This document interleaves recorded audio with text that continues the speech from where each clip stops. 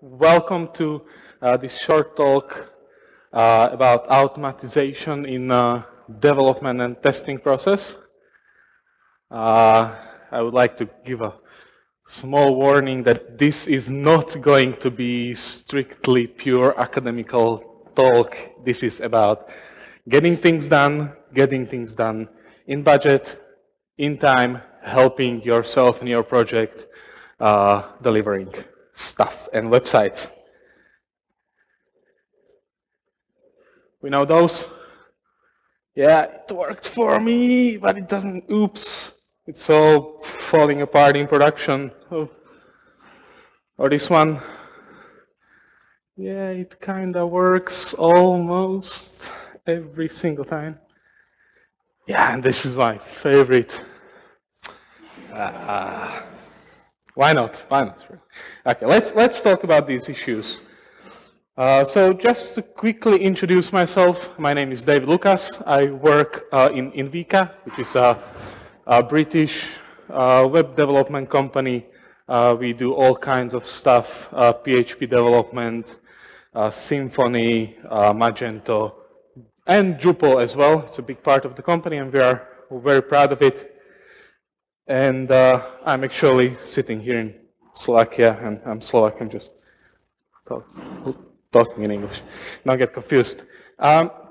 Throughout my career, I've met really various sizes of the projects. I worked for large companies on projects that scaled in months and years, where you really had the luxury to do test-driven development and write unit tests for every single class that you have in your code base.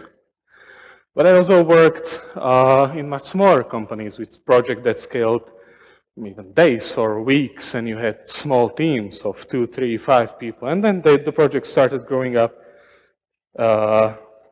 and get more complicated, and then you realize that you are getting into more trouble as you go through that, and you need some view into what's happening on your project and why is the quality declining or something like that. In Vika, we do mid-sized projects, so it's still not there that you would really have time for everything, testing forever. You will have to fit into project, but the projects are complex enough that you need to worry about the quality of the code and of the output. So I will start with a couple of questions for you, and then we'll see if we just close the session because you know everything and I don't have nothing to tell you. So we'll see. Who is using features on your Drupal projects? Yeah, features, great, almost everyone. For those who don't, it's a mostly Drupal 7 thing now. In Drupal 8, it's going to be changing, but if you have Drupal 7 projects, look into that. It's exporting configuration into code and managing things via code. Our life is going to be much easier with Drupal 8, but that's for another topic. Who is using Git and other version control system? Great, fantastic. I'm very glad that we don't even have to go through that step. Who is using Drush and Drupal console in next? Okay, almost everyone as well. That's very good. Who has any kind of QA automation? Any tests that are happening? Yeah, very good. And who is in the point that you have a proper continuous integration or continuous delivery system set up? Okay, some people, great, fantastic. So, yeah, automated tests. Hopefully not after today. Okay, so why would we like to automate anything, right? It's saving us a huge amount of time. If you have a task that you need to run 5 times a day or 3 times a week, it doesn't matter. You are running a task that's you're repeating yourself. You have to switch from other work that you are at the moment doing, or the tech lead on the project have to be interrupted to do some kind of deployment, deploy to test server for new branch that has been just done. You are losing efficiency. If you don't automate, your time is being wasted, or your developer's time, or your tester's time, because things are being repeated manually. And since we are humans, we do mistakes in that process, even especially if we have to do any kind of tasks that are being repeated, we just lose that touch of detail and just oops, and then something happens in production. Not good. And frankly, yeah, that was, what was that about? Industrial revolution. We found out that we are not good at repeating process. Machines are much, much better at that. So we would like to automate. We need to figure out what and how. So smarter people than me have figured out these things like continuous integration, continuous delivery. So let's just quickly take a look at that before we go to the practical part. So first, what's a continuous integration? Who can give me one sentence of what's a continuous integration? Continuous integration is some kind of software engineering practice of merging separate branches of streams of work into the main stream, which is happening often, ideally several times a day. And these changes are being immediately tested, and the issues with these changes are being immediately reported. Yeah. And the goal of this, of doing continuous integration, is getting feedback of what's happening in your code base. If you are introducing some mistakes, if there are some bugs, something like that. And these mistakes can be quickly corrected. You don't find out after half year in production that the VAT calculator is 1% off. Oops. That's not good. And going forward, there is not much to go from continuous integration to continuous delivery. So what continuous delivery says is that all these changes or all these cycles are happening in short time, often. And the goal of them is to find out releasability of your software. Is that current build, that last commit that went into your repository, is that code releasable to production? And again, to find that out, you have to run some automated tests. You need to have some scripts in place that will push that code somewhere, something will happen, and you either get a green light or no, we do another iteration. Yeah, so the goal is to build, release, and test your software often, fast, and frequently, so you always know what's the state. So these are all nice technical reasons, and our technical people will understand that. But what about our customers and our bosses, the management? Why would they care about continuous integration, continuous delivery? So the reasons I'm finding for that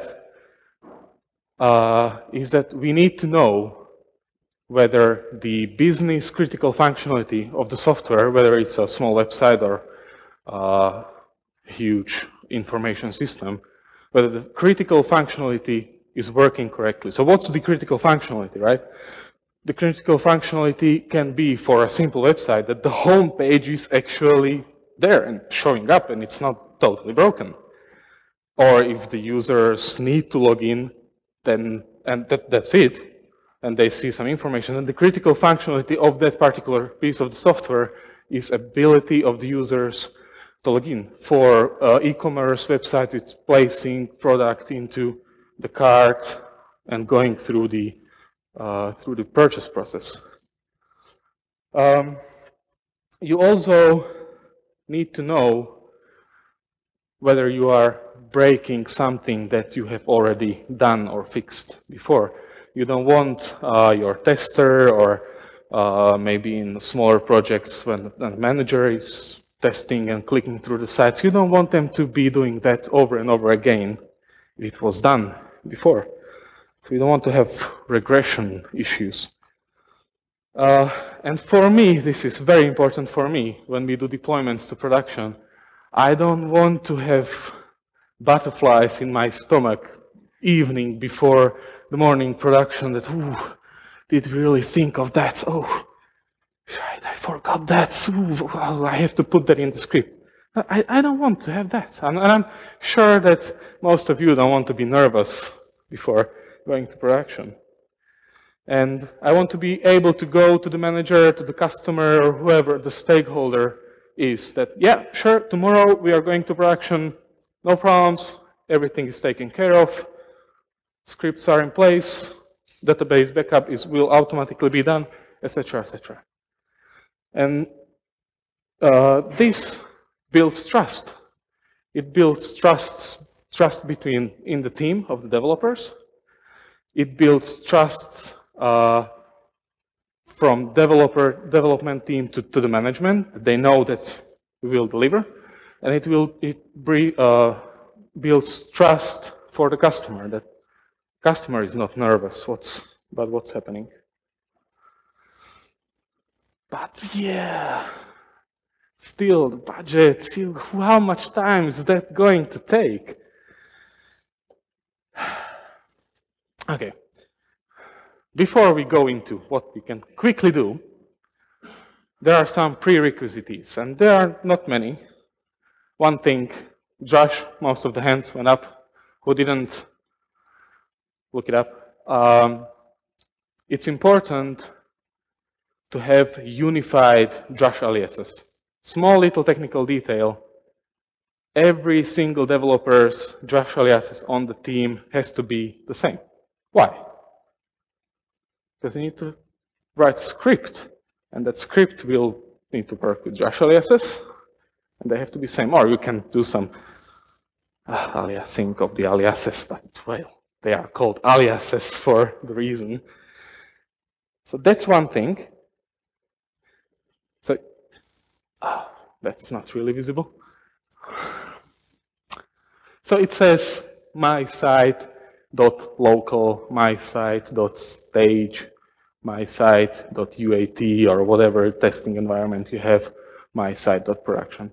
You have one set of aliases for one project, one website, and all the developers have these aliases distributed, put them in the code base. The last line is linking the aliases file into the user's home folder.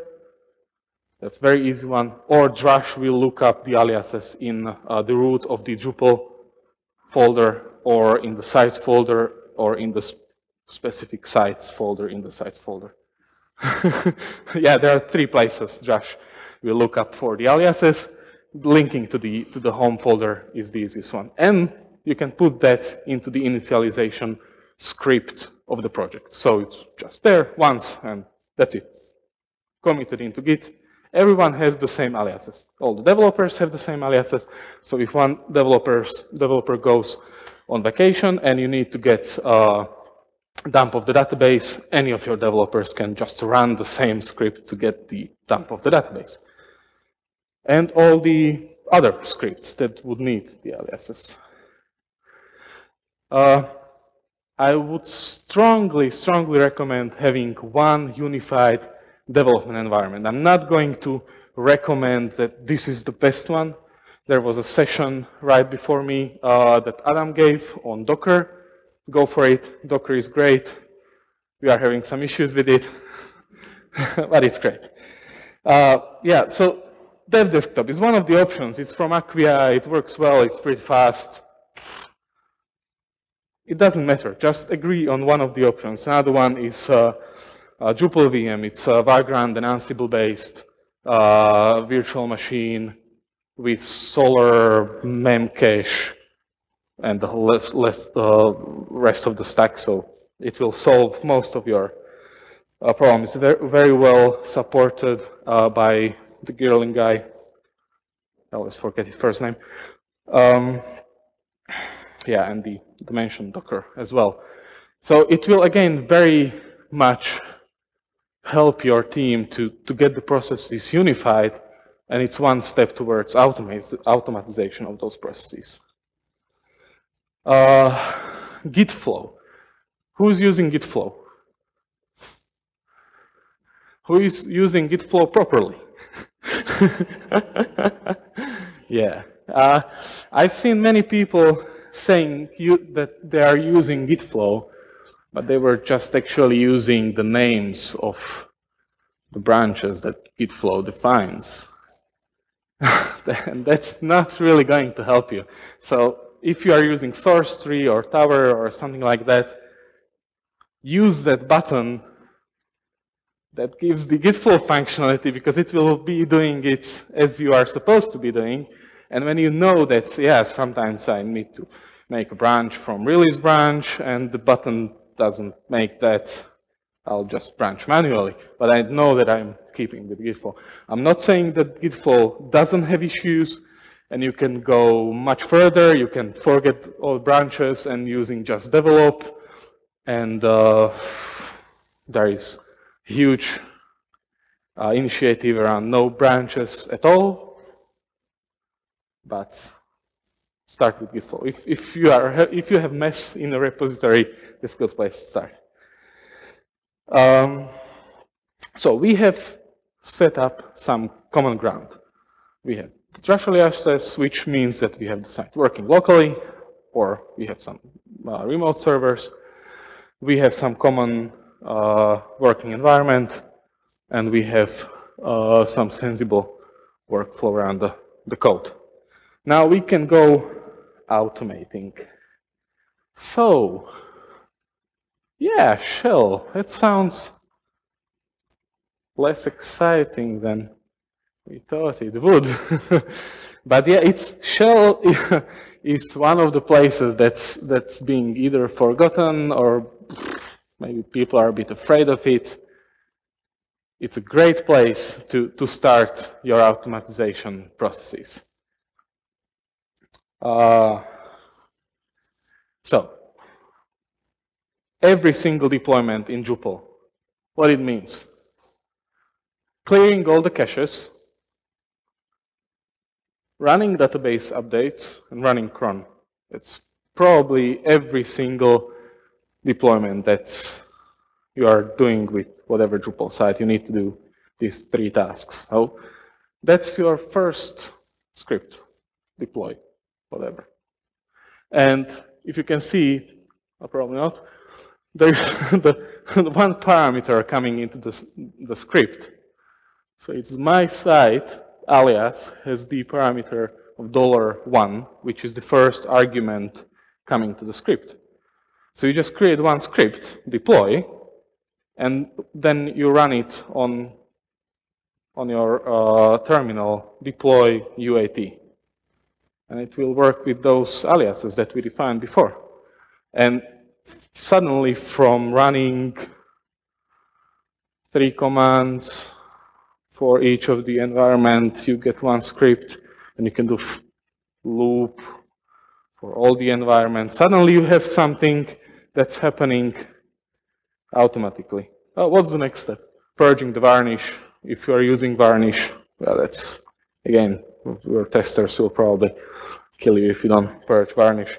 The presentation will be shared, so don't worry about it. The snippets are widely copied from various code bases. So they are purely for informational purposes. They don't work as they are displayed. They need some stuff around them. So, well, obviously, you need to replace at least the names of the aliases. Going further, it adds to the deployment. So it's additional step to the deployment. FRA-Y, that means feature revert all. Who works with features knows that if you put this into your deploy script, the project manager who little bit knows Drupal and wants to hit the target with the client will never go into Drupal, log in and do something manually without you knowing it, because it will be overridden immediately. So you suddenly have installation working purely through the code, through the features, because you have automation, and automation requires that there is no human element poking here and there and randomly over there. So you don't want to be happening. So this is one of the crucial points in Drupal development. If you're doing Drupal 7, this particular point, if you don't have it, it's almost impossible to automate around the site. rsync, SQL sync, getting the files, getting the database copy. So you can have, we have scripts regularly, like pull from stage. And any developer doesn't need to know anything about anything of that site. If they check out the code base and have some company credentials, which they usually do, pull from stage and it will get the fresh copy of the database, get fresh copy of the files, and they can work locally. It's huge, huge help in the onboarding process. And obviously running some tests, so I have just example of Behat being run. Other tasks. Jem, how I'm doing with time?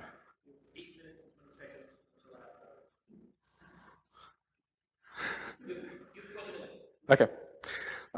So any other kinds of tasks? So setting up migrations, handling Solr, deleting Solr index, reindexing. So if you use Solr, you probably need to do something like this after each single deployment as well. Deployment scripts. What I've started doing recently on projects is having, like, if you keep GitHub, Git flow, you know that it will produce a tag at the end of the deployment. So I've started doing scripts for that particular tag in the code base that will turn on the feature, turn off the feature, set some variable, clear some of the caches, not everything, because that's not ideal in high traffic sites in production, maybe run, whatever you need to do. So as soon as you start automating things, you'll realize that there is plenty of opportunities that you can be doing.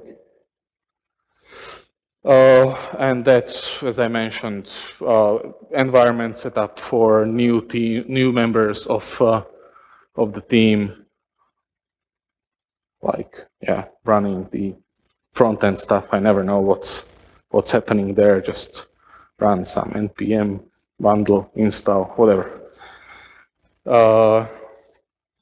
Some helper scripts like enabling and disabling development-related modules. So, for example, we are using Acquia hosting quite much, which supports hooks, which are happening at some points in deployments, but you can do something similar on other servers that you have. So in those hooks, in production environment, we always have like disable devel when you deploy to production. If even somebody would go in manually turn on devel, just turn it off. As soon as some deployment action happens every single time in production, it's not supposed to be turned on in production. Yeah. And I also have some scripts usually for doing the whole build of the application, like making sure that all the dependencies from npm and Ruby are installed, and afterwards compiling the CSS assets, bumping up version in some application properties file, and automatically committing that into repository and triggering the deployment script. So the shell command seems quite rough, but they are very easy to write, very easy to start with. Don't be afraid of them, and they can be very helpful, and they'll give you very good basis on automating these things further on in continuous integration tools when they are running on the server. So you'll already have them, and they'll give you very good view of what's not automated in the project. So you'll suddenly see those spaces that, oh, I still have to do this place manually, or I have to do this manually. Just to quickly mention, for front-end tasks, you're probably already using if you are having some SCSS and stuff like that. So compiling the front-end assets. Okay, so that was some first steps, first basics. Let's go into something a little bit more advanced, not in sense of complexity, but who knows Laravel as the framework, probably. Yeah, everyone? And this particular tool, Envoy? No? Okay. So, Envoy is a simple automation tool. It's part of Laravel framework, but it doesn't mean that you can just use it out of the box. First difference between what we talked until now about these scripts, which can be run locally, Laravel Envoy tasks are run remotely on the server. They are not running locally. They'll need to SSH into the server and run remotely. So installation, composer, global require, Envoy init, and you have some first basis of that. And what's very important is especially in Slovakia, is that it works, for example, with web support as well, so we can use it. I'm using it for my personal blog, like just switch, branch, pull, clear the caches. That's it. So you don't really need to have some virtual machines or dedicated hardware. You just need to be able to SSH into your environment. Laravel introduces a couple of concepts like variables, so you can pass some arguments to the tasks that you want to be running. You have to define some servers, so you can have some different development server, UAT server, production server. So you set up those, which I'll show in a second. And then you have tasks which you want to run on those servers. And then you can group those tasks into like macros, which will basically run sequence of the tasks. And you can do some preparation, some setup at the beginning of the whole run. So this is quite disappointing, especially for the huge blue area around.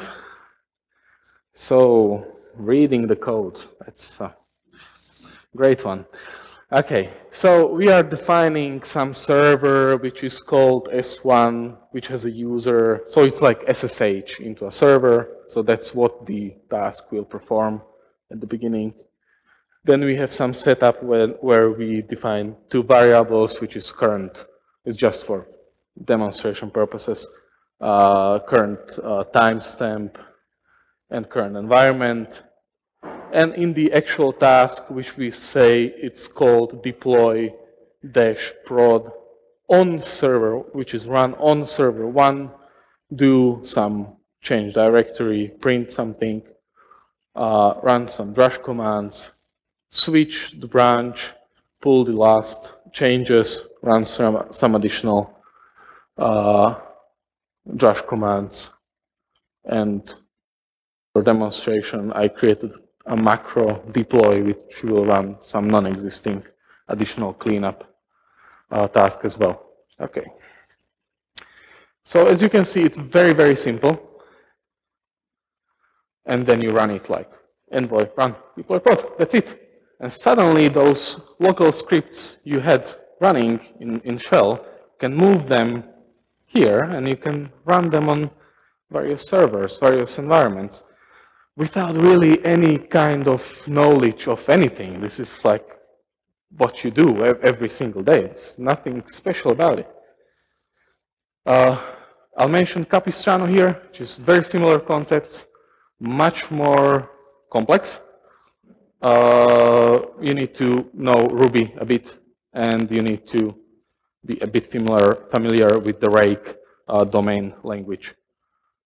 But in concepts, it's very similar to Envoy. So if you want to play around, this probably will blow your budget if you don't know it yet. But it's definitely worth playing around if you are running sites and applications on servers, like not on shared hostings, but on normal, regular servers. Okay, so at this point, I'll say, and we have too much ground to cover, that you already can automate a huge amount of things in your workflow. Notice that we don't have any testing yet, so I'll get to that. But at this point, you can grab a free code ship subscription, which runs like 100 builds a month, and plug these scripts in, and suddenly things will start happening. Like, for example, we have simple scripts that when somebody is merging a pull request, the script will trigger code ship, it will compile the assets and push them somewhere. So suddenly tech lead doesn't have to go in after doing some changes by other members of the team and deploying, which is just damn stupid task being repeated over and over 3, 4, 5 times a day. And so yeah, you can already automate. At this point, I can recommend this repository on GitHub. It will give you a list of free tools that you can use, you can play around, and then you can ditch them or start paying for them, whatever. There is a huge amount of free tools on the internet that you can use, and this report is famous for it, for the list of them. Okay, so testing. So notice that I went the other way around. So the academics tells us that we need to do the testing first, and TDD actually tells you that you cannot change any single line of code unless you are doing it to fix a failing test. But we are living in the real world, and I would be very glad working in the manners that it was created, but sometimes it's just not possible. And yet, still, there are options how to improve the process greatly, even if it will not, if it won't fit the academical standard or the standard we would like to have. It doesn't me calling it academical doesn't mean that I think it's something we can just discard. It's not. It's very valid. But it still will be better having anything than nothing, saying that, oh, we cannot live up to that high standard and we won't be doing nothing about quality and automation. Yeah.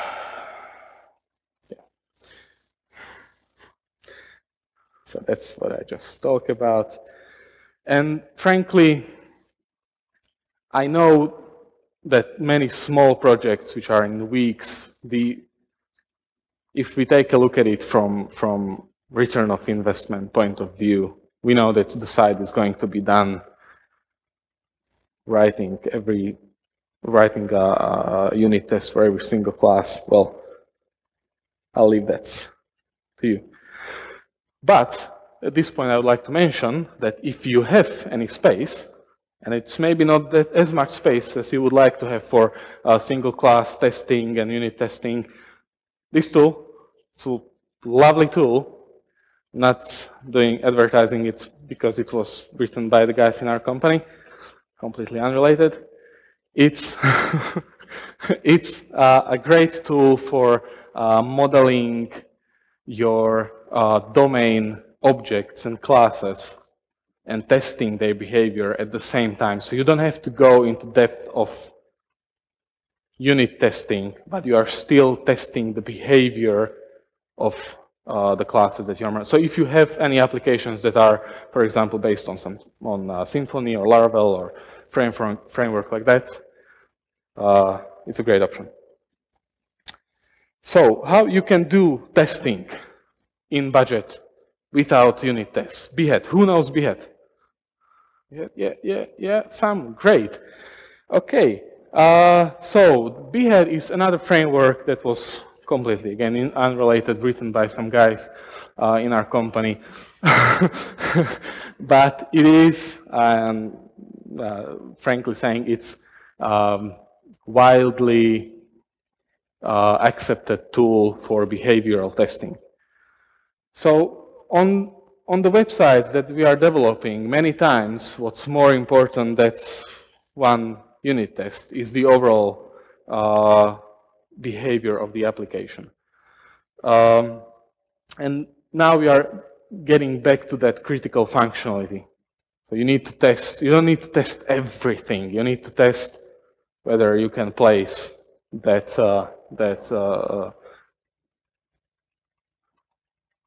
shoes into the cart, whatever that is. Yeah.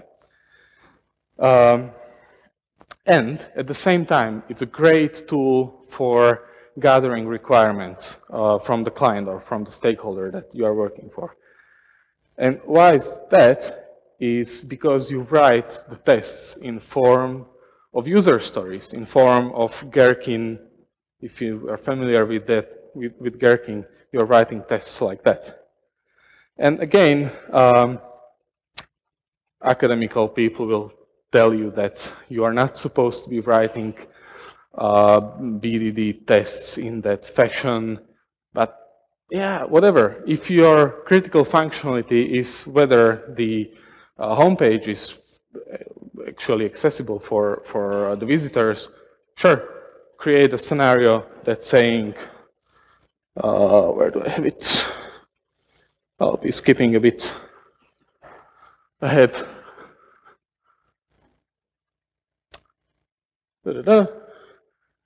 User can see main header, and user should be able to see text, welcome to our site. That's it, that's your test. So this is Gherkin language capturing some behavioral requirements of your software, and you can run tests against this. And you don't have to actually write too much code as well, because Gherkin Behead comes with Drupal support. So this is some setup file, don't mind that. And for the test, the only line of code that you would write is that that selector that would tell us whether the subheading is there or not. And it will test your application. It will run the browser. You won't see it, but trust me, it will run the browser. And it will scan the HTML structure of the output from the browser, and it will check for existence of HTML elements. So you can check whether some button exists, you can check if it's clickable, you can click that button, so you can behave like the user would. And the Drupal support gives you options like support for the messages that come out from Drupal, Drupal set message. You can log in, log out the user, and a huge amount of things without even writing any test code.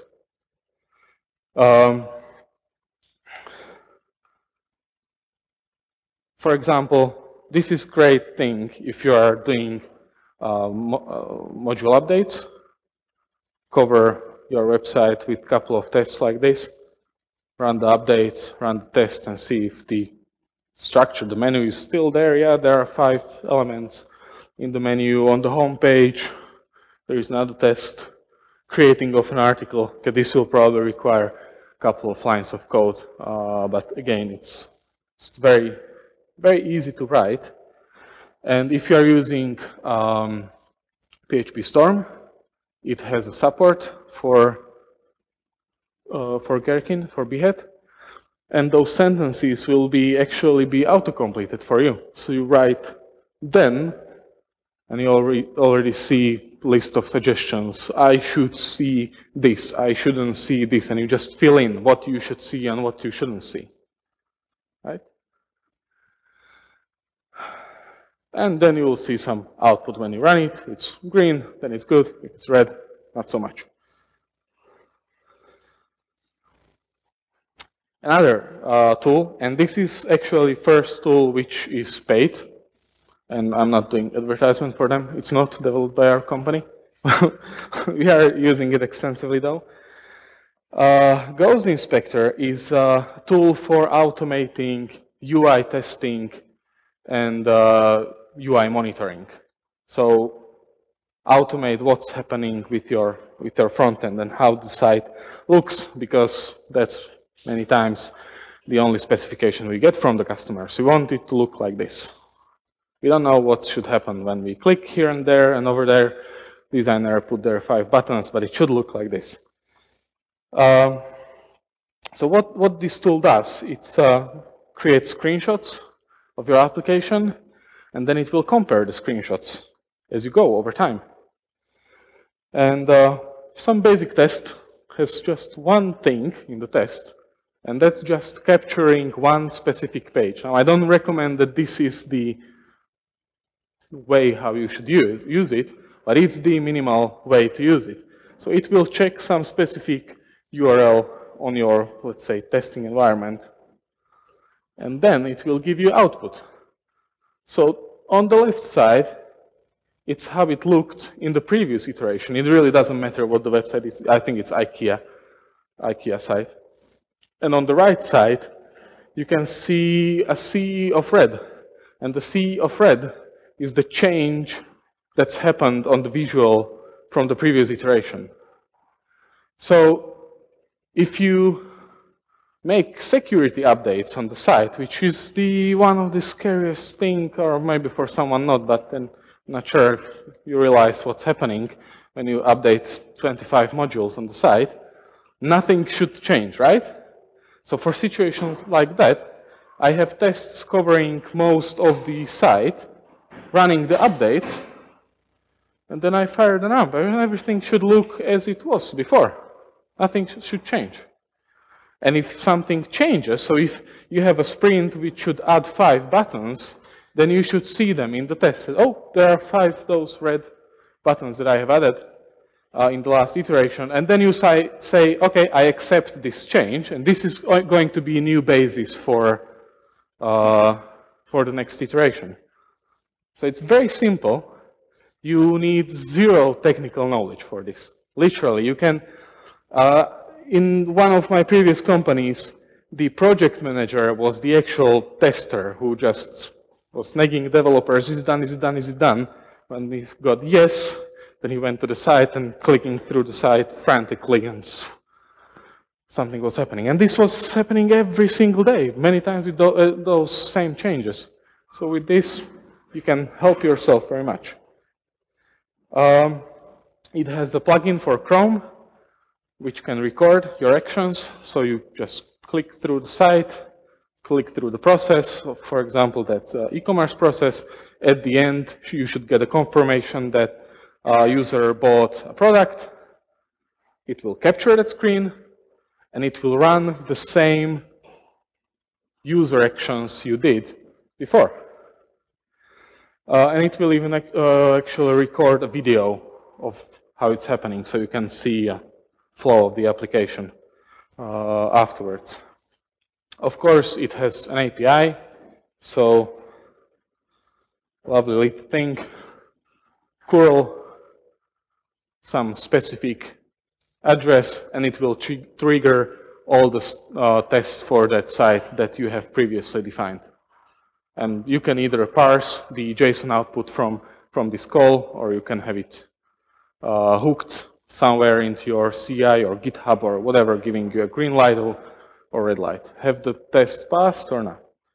And the steps that I mentioned before, so you can define, click on this, click on that, do this, do that, fill in this, so you can test like user login as well. It will record, so obviously you need to do some security measures that you don't give it a production password, but hey. So yeah, that's the code inspector. Not that bad, probably. $79 would be enough for most of the teams here.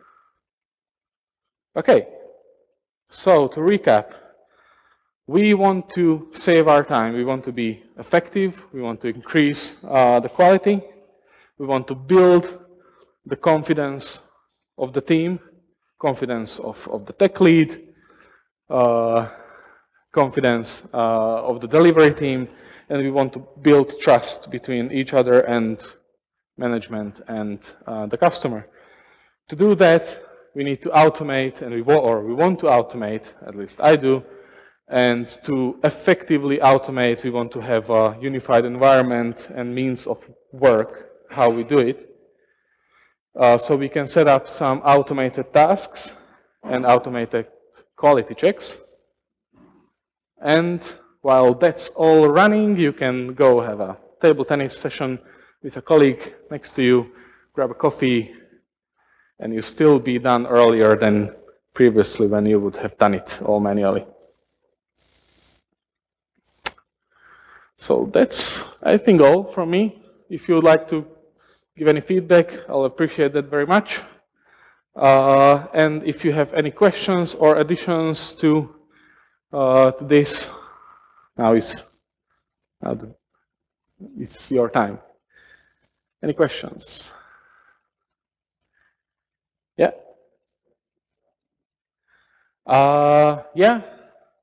We've been doing that a bit. Both Behat and Ghost Inspector, I think, are using Selenium, so it's wrapped in a bit more higher level of abstraction. But yeah, that's one of the great tools as well. Yeah, thanks. Yeah.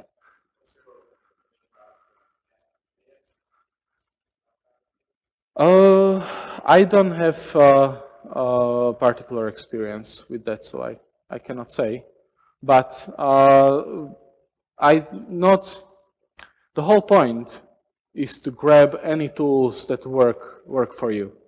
So if you have understanding of something in the team that works for you, absolutely go for it. This is something that we've done recently. We've gathered some experience, some confidence around, and it worked for us. But it's not supposed to be any kind of ultimate guide. It's just options.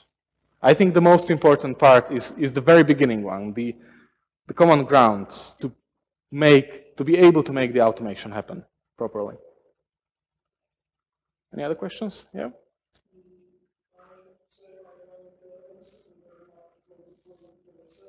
Mm-hmm.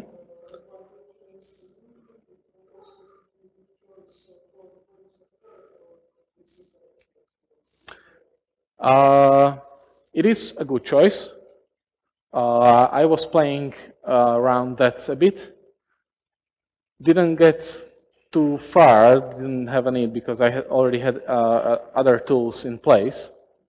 But definitely, yes, other people in our company are using it to automate other than server deployment and server management tasks. Definitely, yes. Depends who else knows Ansible on the team as well. So if you are not around. So for me, the main point is to come into the team from my position of consultancy, set things up, and the team can run those things for themselves. So you always know that if it's a particular person that needs to be around to make something happen, then the setup is not good. You want to spread the knowledge, you have to, that's why the gulp task. I know nothing about front-end. I know nothing about how, I mean, yeah, I know how to compile SCSS files, but what if there is something else that needs to happen before that, that should, I don't know, just give me a task, put it in the script, and I'll run it, make a documentation out of it, so anyone in the team can build and deploy, why not, your application to production. If all the tests passed, anyone in the team can do the deployment.